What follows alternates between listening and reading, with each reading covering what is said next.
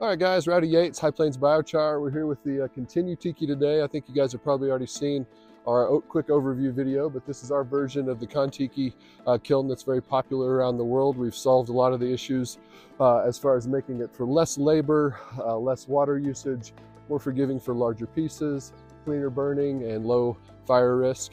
So today we're going to kind of show you a little bit more detail about how this machine operates. So we've got some wood and some paper loaded in the machine here. We're getting ready to go ahead and light this off, and we'll make some biochar today. One of the things I want you guys to really notice about this machine is the clean emissions. We're really able, by controlling the smoke coming out of the wood and fully containing it, we're able to really get a lot cleaner emissions.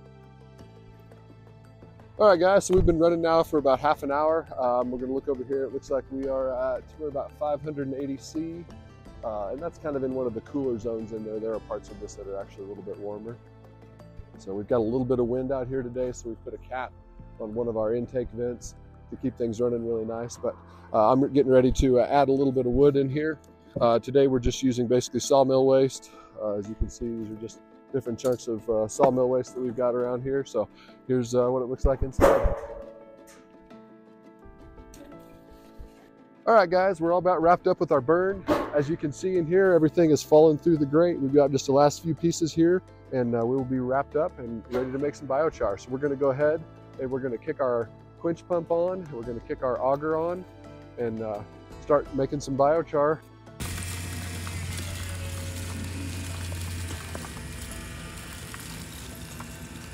All right, guys, so now our biochar is coming out of our auger. It's quenched, and as you can see, it's sized nice and small, so it's ready and much more usable than some of the larger pieces that you get out of the regular Kon Tiki. But that's how easy it is to make biochar with the Continutiki from High Plains Biochar.